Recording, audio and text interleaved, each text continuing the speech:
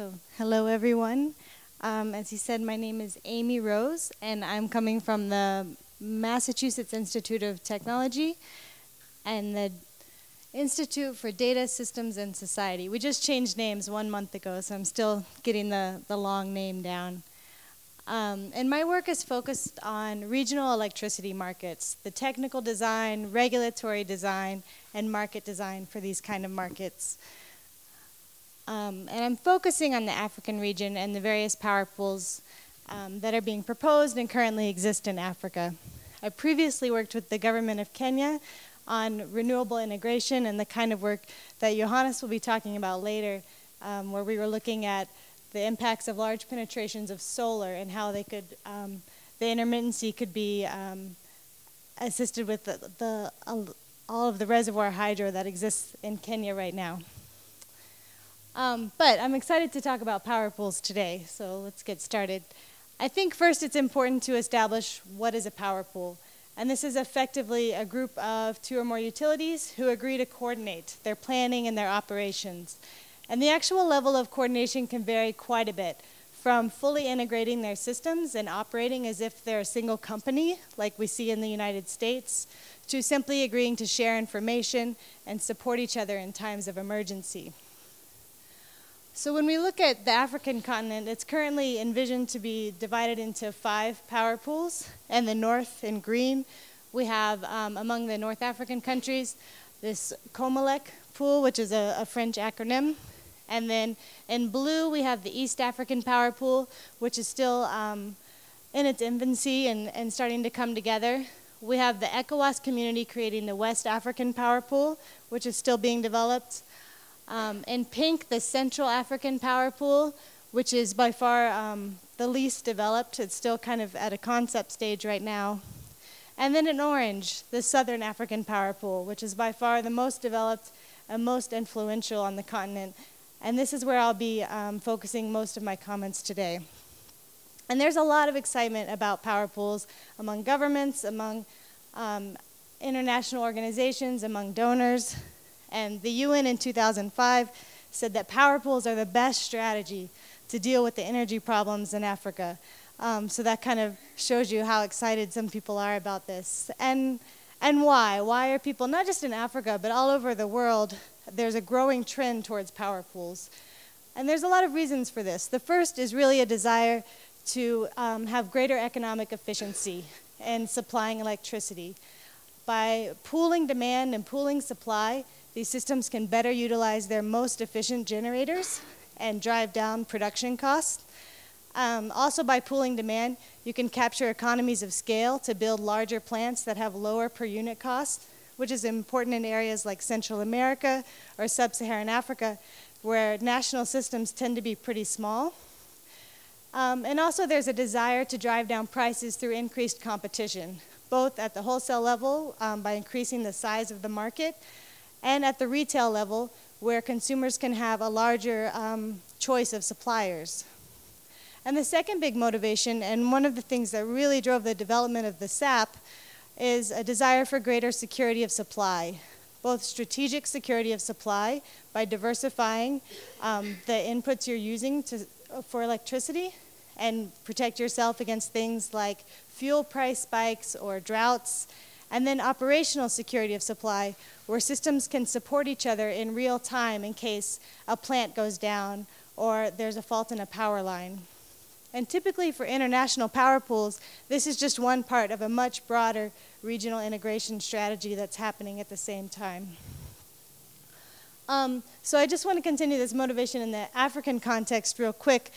And you can see that the energy resources in Africa are not uniformly distributed in size or location. So you have lots of coal, obviously here in South Africa, but oil and gas is distributed kind of in the west and the north. And then if we look at hydro, there's in the DRC, huge hydro potential, but also in Ethiopia. And so there's a desire to try to connect these systems and be able to share these resources. And then if we think about the economies of scale argument, this plot shows the installed capacity, so the size of the systems in African countries. I've taken out the northern African countries as well as South Africa because they just skew the whole scale. And so you can get an idea of kind of the size of the national systems in sub-Saharan Africa. And then think about the size of a typical utility scale power plant, a coal plant, a gas plant, a nuclear plant. If we're being conservative, about 300 to 1,000 megawatts. So that would be this yellow bar. And look at how many countries have systems that are below the size for even a single utility scale plant. So there's a huge opportunity in sub-Saharan Africa to pool demand and actually have a demand that's large enough to justify the investment in some of these cheaper plants. So now let's talk about the SAP. It's 20 years old now, created among the SADC countries. Excuse me. And the size is about 56, 57 gigawatts. Obviously, South Africa is by far the biggest portion of this, both on the supply side and the demand side. And trade has been growing every year in the last 20 years. They now have markets for long-term bilateral contracts, shorter-term bilateral contracts, a day-ahead market, a post-day-ahead market. But by far, it's long-term bilateral contracts that make up the vast majority of trade that's happening in the SAP. And even though they've developed a lot in the last 20 years, there are a number of challenges that remain to help the regional market grow even more. And I've divided these into kind of three main challenges. The first is really the need for more investment in generation capacity, but also transmission capacity. And the second is the need to increase competition, to have more people participating in the market to help drive down prices and improve efficiency. And then the third element, which is also incredibly important, both at the national level and the regional level, is to improve the regulatory capacity of the member countries. And so there are a variety of reforms that are taking place to try to address these challenges. And I would say reforms that need to happen fall in three categories. In talking about market structure, regulatory structure, and then very specifically, transmission regulation. And in reforming all of these, the systems are going to have to move towards a greater degree of regional integration. So let's talk in more detail about each of these three areas. First, market structure. The important thing to first think about is who gets to participate in the SAP. There's a traditional, like in most sub-Saharan African countries, the basic model is there are a lot of state-owned, vertically integrated utilities, and those are the main participants in the market. But this is changing slowly. The SAP has recently changed their rules to allow independent power producers, so private companies, can become members of the SAP. And all of the member countries have either adopted or in the process of adopting frameworks to allow independent power producers to operate within their country.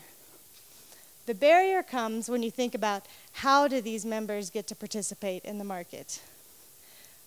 The predominant model in most of the countries, all but two actually, is still what's termed the single buyer model, where, for example, here in South Africa, you can have a lot of private companies building generation, but they all have to sell to Eskom, and it's only Eskom that gets to participate in the regional market. So if we have 15 countries, then we can only have 15 people participating in the regional market, and that doesn't help increase competition.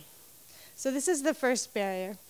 And the second one, which some people have said is an issue, is that the SAP is still largely reliant on long-term bilateral trades. And there are good reasons for this. If you're a big consumer, like a mining company, and you've seen all the shortages of supply that have happened, then you want to make sure you have electricity. So you're going to sign a long-term contract with the generator to make sure that you have security of supply for your plant. Similarly, if you're a generation company and you're interested in building a new plant, or if you're a bank that's going to fund a new project, you want to make sure that that project is going to make money and they'll be able to sell their power. So a lot of these projects come with the condition that they have to sign a long-term power purchase agreement with some consumer. So given the investment climate right now, long-term bilateral contracts are probably here to stay. So the question is, at least in the medium term, but the question is this a problem? Can we have competition, but also still rely heavily on these long-term bilateral contracts? And I would argue no, because if you're a generator, you're a profit maximizing company. So if there's someone offering power in the market that's cheaper than what it would cost you to use your own plant, you're going to keep your plant off and buy from the market. And this isn't just me being an academic saying this, but in the SAP, before we had lots of shortages in the last few years, this is what generators were doing. So as we get more transmission capacity and people are able to trade power, then they'll go back to this mode of operating where if there's a cheaper generator, they'll buy from the market. And you can still have competition, but also have the security of supply that comes from this long-term bilateral contract, which becomes more of a financial instrument rather than a physical instrument. And that might have been a little jargony, and we can talk about it later if you have questions. But moving on to regulatory reforms. First, let me paint kind of the regulatory history of the SAP. In the first 10 years that the SAP existed, there was no regional regulator. Actually, in the first 5 years, only 4 member countries had national regulators. So the utilities are accustomed to operating under this mode of setting their own rules and policing themselves and resolving disputes among themselves. However, if you want to foster competition, if you want to get the private sector to start investing and participating in a big way, you need to have some kind of regulatory authority. Because if you're a private generating company, would you want to go up against ESCOM if you have a dispute? Probably not. So right now we have, in the last 10 years, this Regional Electricity Regulators Association, which has been established. But it's just an association, so they don't have any power to set rules and enforce those rules. And what's currently in the process of happening is RERA is going to become an authority. All of the ministries of energy have backed this. The SAP Coordination Center is supporting this, and it's going to go to the SADC ministerial and hopefully be approved fairly quickly. And once RERA is an authority as a regional regulator, then they can start to develop regional rules to set the rules of the game that everyone has to follow. And this will help kind of level the playing field and create some certainty for new investors. Additionally, another thing that's still kind of in the works is that at the national level, as well as at the regional level, a lot of the regulatory institutions are still new, and they're still kind of struggling to define what are their roles, what are their responsibilities, and get the training on how they should go about actually carrying out these functions. And finally, transmission regulation.